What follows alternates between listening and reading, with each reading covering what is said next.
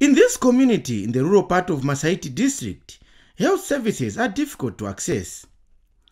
For services such as maternity, residents have to walk a number of kilometers to Ndola to get attention.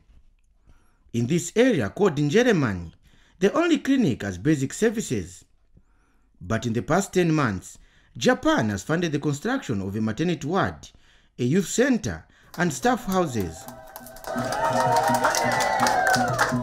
Health Minister Chitalu Chirufya, who was represented by the Masaiti District Commissioner, was worried in the rise in maternal deaths. Maternal and child mortality rates are still high, with the latest statistics standing at 398 to 100,000.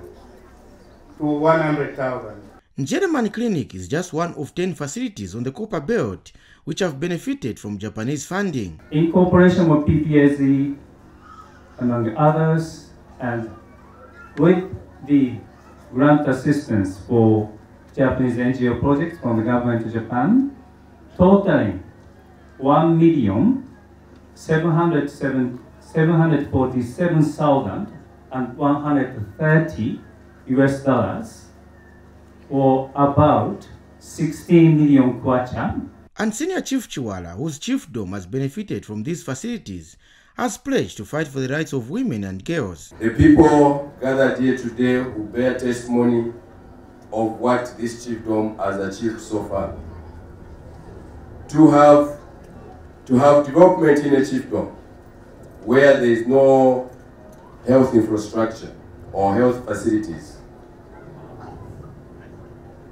I don't think that chiefdom will be called a developing chiefdom or a developing society.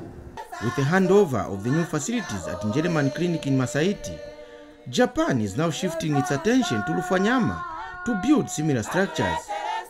Posharala, ZNBC News in Masaiti.